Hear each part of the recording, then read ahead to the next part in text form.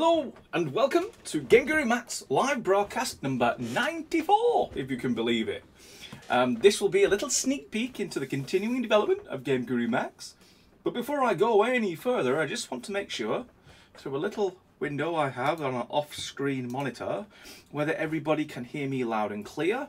And if you can, then I can proceed with what I would like to share with you today. So I'm looking out for anyone to say, yes, Lee, we can hear you loud and clear, please continue. And so to avoid an awkward silence between us, I'm just going to say up front that please do, if you're joining us live, to ask your questions. Put a question mark at the end. We can hear you loud and clearly. Thank you very much, Birdmax. So I want to show you two things. First thing, I want to show you a demo.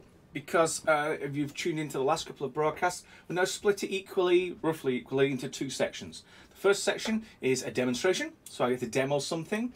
And the second part is a Q&A, where you get to ask your questions and I answer as many of them as I can in the reasonable amount of time that we allocate and agree between us. And so the thing I would like to show you today is a demo that's going to go into the build at some point. It's a really cool one. I haven't played it all the way through, so I'm going to be exploring it pretty much as you see me run through the level. I'll be exploring it as well, but I've got enough bits and pieces to start the ball rolling.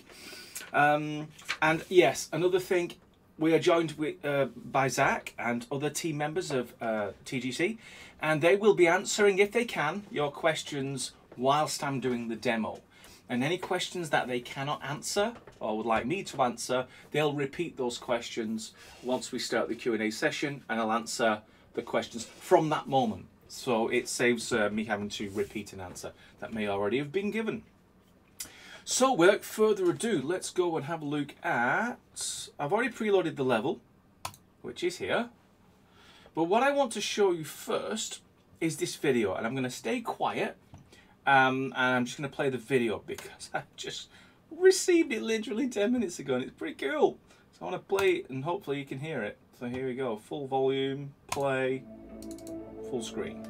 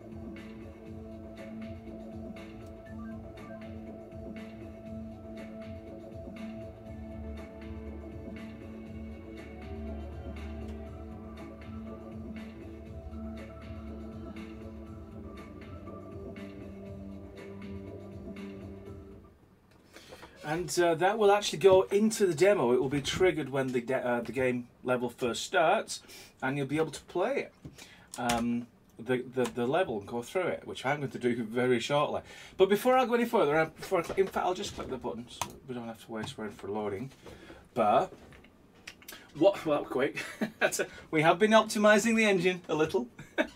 So effectively, what you saw and what you're going to see is this ain't any ordinary level. This is actually an imported height map of the actual Grand Canyon. We have the ability within the terrain generator to select a height map of a number of different formats and import them, scale them, and align them, and that becomes the basis of your terrain. So you don't have to procedurally generate some random terrain or meticulously sculpted terrain. You can actually find these height maps, the geographical formations of a famous location, import it, do a little jiggery poker, and then voila, you've got the entire area that you want to set your game level. And so this is the first of those. And we'll announce something a little later on. I won't go into too many details, where we delve a little more into this really cool feature that has been in there for a while, but we wanted to highlight it because we suspect not everybody knows about the ability to import a height map. And this Grand Canyon was a great first level. Who doesn't know about the Grand Canyon? We have a great level designer, and he couldn't help taking the initial idea, which was essentially a walking simulator just for walking around the Grand Canyon, and turned it into a huge military zombie fest thing. So that's what I'm going to be running around doing now. Now, I must admit I did spend 2 minutes running around, but all I could find was a knife. But in that video intro, you actually saw a chest with a lock and an AK inside it. That's what I want, but I don't know where it is, so that's going to be part of the fun. As I said, I'm also not going to be playing this level for 3 hours, just enough. Now, as I don't have a weapon, and I'm not really going to do fist fights with the zombies because they eat your brains, I'm going to run to a place where I knew. Here we go. You see these military vehicles in the back. Yeah, there you go. You got a knife. That's a bit better. Hello, guy. There you go. A bit more powerful. I think the first one is in here. Remember what the video said? So we can just. I don't want to get distracted, you see. So I'm just going to get rid of these zombies until I find a gun. Sometimes they resurrect. There you go. Zombies can resurrect. So I'm just going to make sure he doesn't distract me in my exploration of this cave I've just found. There you go. 449 health, not too bad. So yeah, you remember the video. What the video is actually, it's don't know exactly how it's done, but I can guess that it was staged characters with paths, then recorded and saved out as an MP4, and then reused as a cutscene for the game level. A really clever idea. So we've got some rats in here, but this is as a skull. So we collected the skull, and that said 1 out of 3 complete. So I'm going to assume, and I think I'm right, there are 2 more skulls to collect. I do know where there's another one, but after that, I'm on my own. So where did I go? I think it was up here. So the level designer has made it quite easy to know where to go next, because if you look on the skyline there, see that huge, sort of looks like a huge golden totem. I'm just going to make sure I'm not going to get eaten by zombies. How do I get across? Ah, there it is. So yeah, we'll follow the paths. So yeah, there it is up on the top of that hill. And yeah, I'm assured that this terrain, what I'm walking on now, if you went to the Grand Canyon, there's a certain part which is this exact topography. Now, just for full disclosure, you see these rocks that line the edges? Those aren't part of the height map import or the terrain system. Those are manually added onto the sides of terrain in order to give it that higher detail look. And so that's something, if you wanted that effect, that's something you'd have to do. Let's go this way. That's something you'd have to do if you wanted that kind of look, but there's different ways of doing it. And who knows, maybe down the line with GameGuru MAX, the terrain generator can maybe generate those for you with different textures and styles. But that's for the future. For now, let's see if we can find a second skull. And I'm going to the old favourite, which is just run past all the zombies. Oh, unless they can run as fast as you, in which case you really want to be taking them out. Looks like he's not interested in me anymore, which is good. So I can collect skull number 2. So I'm going to assume it's over there somewhere, because they're all going to be on the hill, aren't they? Yeah. See who's going to check. There he is. He wants a piece of me. There you go. He won't be following me anymore. And rather conveniently, and it's also a good cue of good level design, is give people a path. Give people a path to follow, or something really obvious off in the distance that you can aim for. So you see that path wrapped around that, down here, and then across here, and I guess this is the home of the third skull. I'm sure there's a little bit more work that can be done to this level, more sound effects, some music, etc. But yeah, I'm liking this, and the fact that it's actually based off real topography, it's just that extra touch. You can imagine the other places, the other locations you can set your levels. I live in Wales. We have a small Grand Canyon called Mount Snowdon.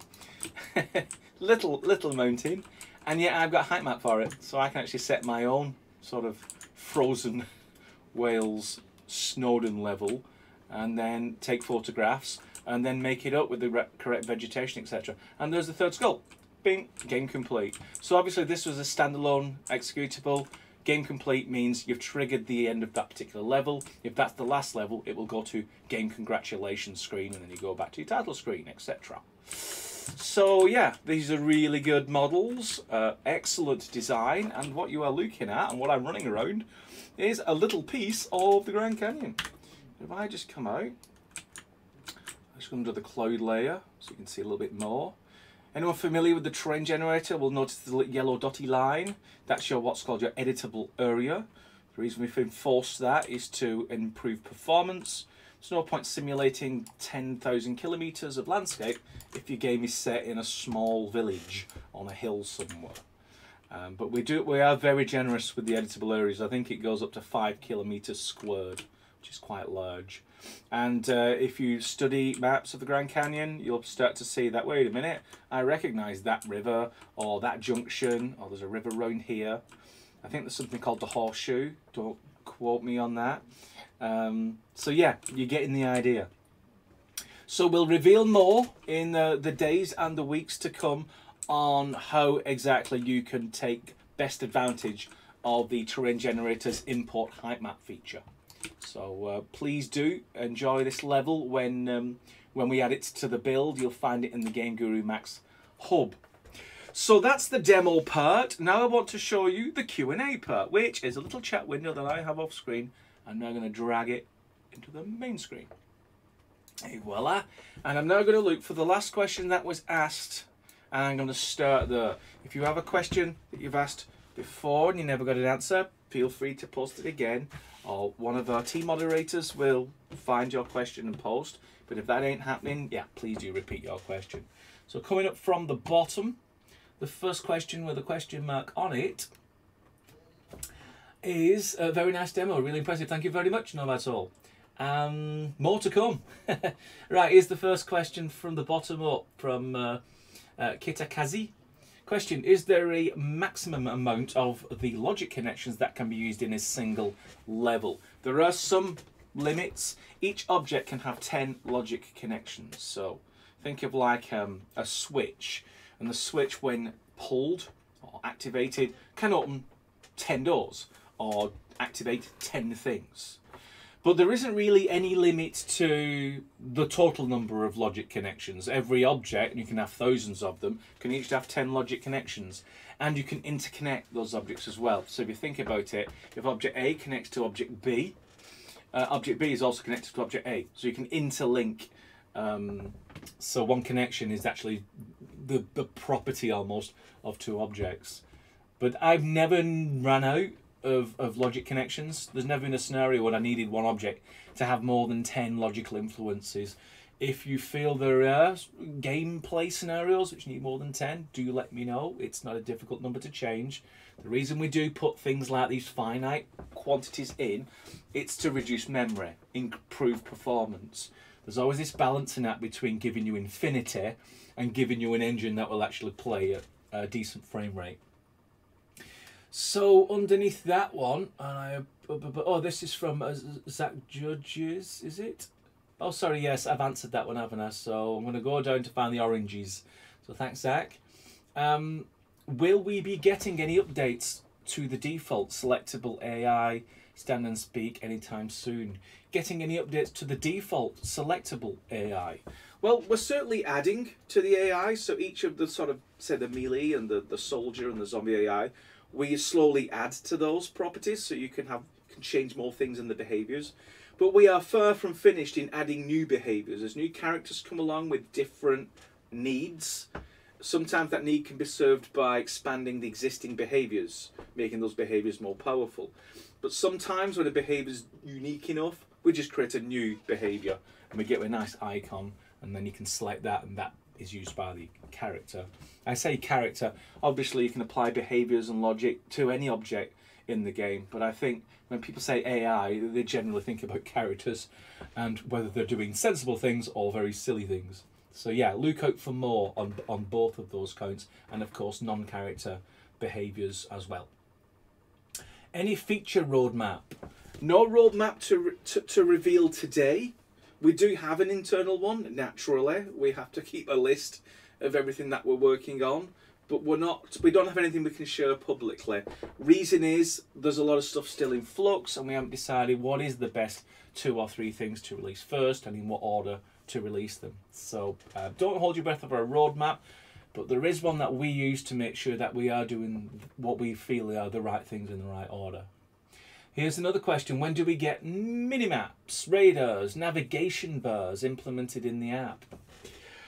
Yeah, minimaps and radar. So you can almost imagine a map in the corner of the screen, and then overlaid on that, and maybe markers for your objectives.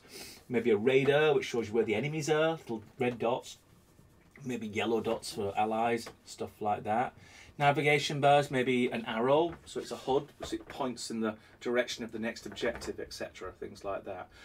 That really is a nice little crossover between a lot of that stuff and the RPG genre, which we will be working on, to bring things that are similar to that, being able to influence the game HUD, putting things on the game screen, which is very much what the minimap and the radar and the navigation bars are.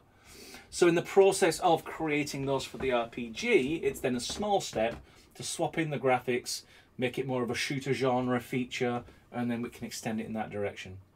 And if we get it right, it means you can customize it. So you're not just waiting for us to produce this hard-coded minimap system. We create something that has a few building blocks that we use to create it, but then you can dismantle that and recreate it and customize it the way you want it for your game. The objective ultimately is to create a game in GameGuru MAX, but nobody knows it was written in GameGuru MAX because literally everything has been customized. So that's the goal. A little poll been ran. I think that poll was complete, so I don't really need to tell you about it because it's too late. Looking for a question mark underneath that vote is, this is one from SpiderTech. Any plans to allow small projects and export APK Android? No plans in the short term or the mid-term. We have plenty to be getting on with just to support the PC platform with a decent, well-rounded game maker. We're not excluding the possibility that a game that you've made can then be exported and played on other platforms. But as I said, that's not top priority right now, but it's certainly not being dismissed by us at this time. Here's a lot of question marks. This is from Easy Game Development Tools. When I use the character creator and save the character, why can't I find any files in the specified folder? Where are they? They're in the specified folder. What specified folder are we referring to? You'll find them in your writables folder in Files, Entity Bank, and Character Creator. And if you go inside that folder, you'll find all the characters that you've created. Or simply, if you don't want to mess about in Windows Explorer, just go into the Add button into your object library and just type out characters, and you'll actually see all the characters that you've created, and then you can select them, drag them into your level, and voila, characters that you've created can now be in your game. Question mark, who's got the next question mark? And this is from Peck. Max more of a UI gimmick, but is there plans to minimize the animation of the object selection so there's no preview image and such? I'm going to have to spend some time to untangle that question. Max is more of a UI gimmick. Okay. yeah, there isn't really anything behind it. There isn't any game mechanics and an entire scripting language and a huge amount of functions and features to prop up a whole game, and a games engine, and by extension inclusive of a graphics engine. But I suppose it's a question that needs unpicking. So if maybe you can clarify, that would be awesome. Especially the second part. Are there any plans to minimize the animation of the object selector? Does the object selector have animation? Well, if you select an object and that object has animation, you see the animation. There are no plans to minimize that. I think it works pretty well. If you've got an object that has animation, you want to see the animation. So yeah, please clarify. I probably haven't answered in any way, shape or form that question. Question underneath from Stefan. Any plans to add footstep sounds to the zombies? They are remarkably quiet at the moment. A bit sneaky. Yeah, they are extremely sneaky, and soldiers are super sneaky as well, even though they're wearing great big boots. The code's in. For footfalls, it was just a case of that's feature. You could argue it's a bug, but it's a bug borderline feature, and we have real bugs to sort out first. Once the bugs to an acceptable level of edge cases and all of the main functions that everyone needs all the time, nice and stable and solid, yes, I will activate that extra piece of code, which then means not only can you hear the player walking and running, but you can hear zombies and enemies and anyone else with feet tapping across a metal surface from a good distance away, which will give you that sense of immersion. Okay, here's a question with 2 question marks from Joe True. Is it possible to make a weapon editor? Forget the. Yeah, you could make a weapon editor if you want, but if you mean, do you want us to make a weapon editor? We have been thinking about it. There's absolutely nothing firm yet, but it was something that was mentioned from the Steam community. Wouldn't it be great if we could customize weapons? So not necessarily making from scratch. That's a lot of work to create a weapon, animate it, rig it, make sure it works functionally within your game. But taking a weapon and then customizing it to something more akin to what you want in your game, I think that's more a reasonable goal. But as I said, very early days, we're still thinking it out, sketching it out. But don't despair, we are looking at that sort of idea, and perhaps that's a missing component of what I would call a rounded consumer game maker, which we're aiming for when we leave early access. Here's a question from GameGuru MAX. Will we be able to operate vehicles? Yeah, I know, it was. I'd set myself up for that, didn't I? I showed you a Jeep and a military transport with the back down, and it almost looked like you could run in the back and grab the steering wheel and set off. There are absolutely no vehicle controls, there's no vehicle physics in GameGuru MAX at present. That's not to say that never will be, and in fact the process of adding this physics and the wheels and the controls has kind of already been done to some degree by the community of GameGuru Classic, and I've successfully ported those experiments into GameGuru MAX, but officially we have a few other things to sort out first. It is on a sort of more mid to long term roadmap. In order for you to be able to see a vehicle, get in it, drive it down a hill, drive it up a hill, drive it off a cliff. So yeah, we're looking at that, but it's not on our short term. Our short term is still bug fixes and the key features to round off the game maker. Questions. Who's got the next one? This is the question. Can you add chromatic aberration effect? We have some post-process effects in the filters tab. Yeah, if I just switch off the chat for a sec, hopefully I can get it back without destroying it. Here I go, filter effects. See all these? There's some chromatic stuff going on here.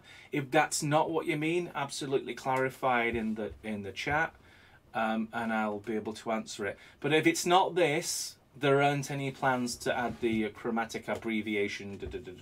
We are looking in a little bit at the emissive stuff and the bloom attached to the post processes, because don't want to go into too much horrible details, but the process of rendering emissive colours and bloom uses a certain schema to convert HDR data down to something that your monitor renders.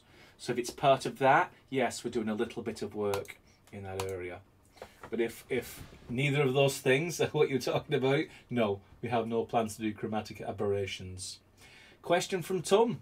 When you add new video tutorials, will we get some step-by-step instructions on importing and getting all the textures correctly imported? Already started writing it, actually. Yes, they'll be called technical articles and they'll be added to the user manual. You know, videos are great sometimes when you just want to have a quick idea of how to put something together. But when you're preparing an object, creating the object in a 3D modeler, then texturing it, then sizing it, then rigging it, then animating it, and then setting up all the properties and getting into game and then testing it for collision and material type and all the rest of it, you kind of want an article which goes into all the details and doesn't miss anything. So that's actually in progress right now. It's not just me. I'm recruiting all the people who knows about what we've been doing to make these objects, and everyone's going to put their own 2 cents into it. So by the end of it, we'll have a pretty good technical article on how to take, you know, an idea, take it all the way through to an actual GameGuru MAX game object. Just going to check the clock. We're at 27 minutes in. I'm happy to answer a few more questions. I think that's okay. I don't think everyone's bored yet. So the next question down is, what's the ETA on PlayStation and Xbox controller support? I thought you were going to say PlayStation version. It's a long ETA. The controllers, right. Yeah, that's a little closer to home, isn't it? We are going to be doing some VR, and we have to work on controllers for VR. So obviously the VR kits have their own controllers, but now you're actually edging into that case of people having a controller, setting up what each button does and how it maps to the game. You're practically halfway there to then support the Xbox controller. I do have a PlayStation controller, but I think it's PlayStation 3, so let me know if actually they have a new controller. But certainly let us know what controllers you want to see supported in GameGuru MAX. I have a handful of them going back many years, but I'm sure there are new controllers, not necessarily VR controllers, but the controllers that maybe you use every day and you want to be able to control your game using a controller. I'd be atrocious using a console controller to move around with, and keyboard mouse. Keyboard mouse is first person's best friend. But hats off to you if you can actually use a controller better than someone with keyboard and mouse. I've seen some funny YouTube videos about keyboard, mouse versus controller, and there's no competition, especially if you're playing PvP. Okay, looking for another question mark. No question mark there. My mistake. Ding ding ding. No questions yet. No. Oh, here's a question mark from Nightfall X. What about toon effect? No plans to do the cartoon effect, which it's a nice effect. We've done it in the past with shaders. Let's see how many other people want the toon effect, the cartoon shading, which is basically take an object, flick a switch, they get a nice black outline, and then the colours sort of toned down to just like two contrasting colours. Looks really nice, and you don't have to do a lot of new art. It's just a post-process effect, which just changes what your game looks like. The filter effects do that to some degree, and perhaps we put toon shading in as one of these choices, which I think makes sense to put it there. But it's not as simple as this. This is just a colour remap. Toon requires a whole shader to do it properly, because there's a lot of clever stuff that goes on with toon shading. But there's no plans on our roadmap right now. But if a lot of people want it in the community, then we'll hear your voices loud and clear. Another question, this is from Spidertech. Is there a tutorial to import custom FPS characters into GameGuru MAX? Not at the moment. The first technical article that we're working on is the one which just tells you arbitrarily how to take any geometry and texture and make it into a workable game asset in GameGuru MAX. When we specialise, the next thing we do, we drill down more into rigs and animation, and that's where the character stuff will come in. Not only just in finding a character and asset store, like an FBX character, bringing it in and making it run around and work as a game character in GameGuru MAX, but also character creator parts. How do you make your own character creator parts, then use those parts in character creator to use our rig and our set of animations, but then configure the character the way you want it. That actually might be a better route, because when you grab an arbitrary character from an asset store, may have just like one animation, and then that's it. It walks around, but can't attack, can't speak, can't do all the other actions that you want. But if you use our built-in character creators rig, you instantly get access to every single animation that any character has. You'll be able to add your own animations together in order to create that character that you want. And we'll have technical articles for both of those things, and template files. So we'll give you a template file that you can load into your favourite package, whether it's Max or Blender, and it gives you a head start, so you don't have to start completely from scratch. Okay, so I think we've pushed past the 30-minute mark, so I'm going to find two questions from people who have not asked me a question before, and you will be the lucky two to get the last two answers. I'm sorry, Spidertech, I think you've asked a question or two. Lucas, I don't think you've asked a question. I'll ask again. Oh, the pain. Where can I report errors regarding character behaviours? We have an issues board. If you... where's the best place to find it? Interesting. Yeah, we have an issues board. It's on GitHub. So just go to GitHub, type out GameGuru MAX, GameGuru, and you'll go to a page and click the issues tab, and you'll see all the issues. The issues are not only bugs, but feature requests as well. So please do post your reports there, and then one of our team members will tag them. So we'll tag them for priority, whether it's Classic MAX, whether it's behavior on the AI, or whether it's some logic behavior more with the script and the properties. And we'll do that tagging, and then you'll be able to keep an eye on the issue that you've reported to see where it is in the queue, whether we've already fixed it. When that happens, if you author an issue and we fix it, we mark it as fixed but needs confirmation. And it would be really great if you can keep an eye on your issues. When you see that tag flash up, check out the latest version, and if we fix it, let us know so we can close that issue down. Because there's quite a lot of issues that we have sorted, but the original author hasn't helped us close down that issue. So it's all floating around as fixed, but needs a confirmation on it.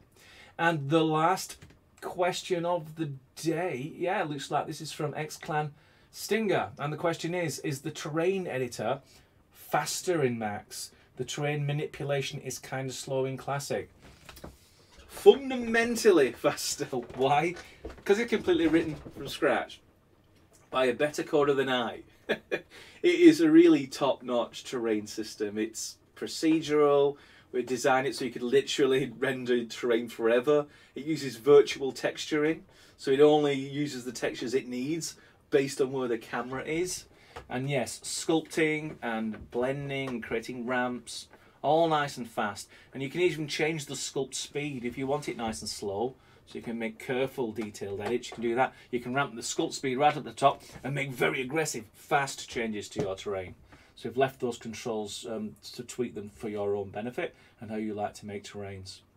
So thanks for all your questions. I'm sorry we don't have more time. I'm sure some of you would like to just tune in for the next 4 hours. But I am conscious of the fact that if our YouTube videos, that this broadcast will become a YouTube video, nice and snappy, and so you're not having to sit through 3 hours of the stuff, then maybe you'll get to see a more breadth of content as you switch and swap between all the mini broadcasts that we're going to produce, that we have produced already and what we're going to produce in the future. So thanks very much for joining me. I will be back again next Wednesday at 7 PM GMT with another demo and also another opportunity Q&A so you can ask more questions. So yeah, if you are fortunate to join us next Wednesday at 7 PM GMT, I'll be happy to give you another tour of the internal developments of GameGuru MAX. So until next week, I'll also say goodbye.